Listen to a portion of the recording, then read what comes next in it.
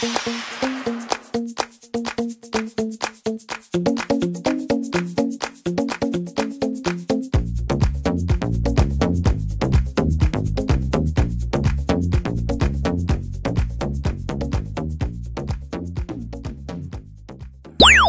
everyone, Irix Guy here. Now, I'm not currently flying this this DJI Phantom 2 Vision Plus, but it shows altitude because I'm actually off the ground.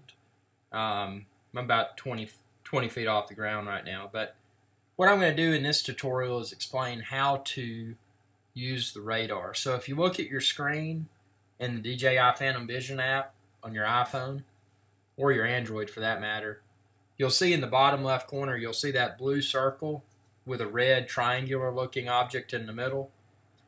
So if you click that, it's going to full screen your radar view. Now this is important, and obviously before you fly your DJI Phantom 2 Vision Plus, you'll want to make sure everything's calibrated, that you've got your home point set, etc. But assuming that you do, what you'll see in the middle of this display, where the red triangular shaped object is right now, that represents you, the person that's flying the DJI Phantom 2 Vision Plus. So as you fly around, you'll see these circles, and those indicate the distance that the Phantom is.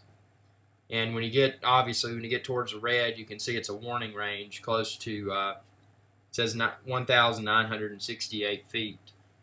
But what's good about the radar is that if you're flying FPV, and I always recommend, even when you're FPV flying, to have a visual line of sight with the Phantom as well. But when you're flying FPV, if you want to know where your Phantom 2 Vision Plus is, you can look here. So the arrow indicates the heading of the Phantom. So obviously, if the arrow is pointing away from the center of this radar, then it's going away from you. If the arrow is pointing towards the center of this radar, then it indicates that the Phantom is heading towards you.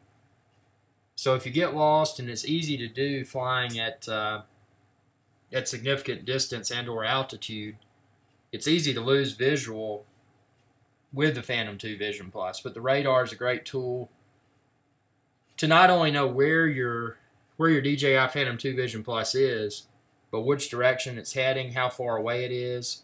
You know, are you possibly getting close to being out of signal range?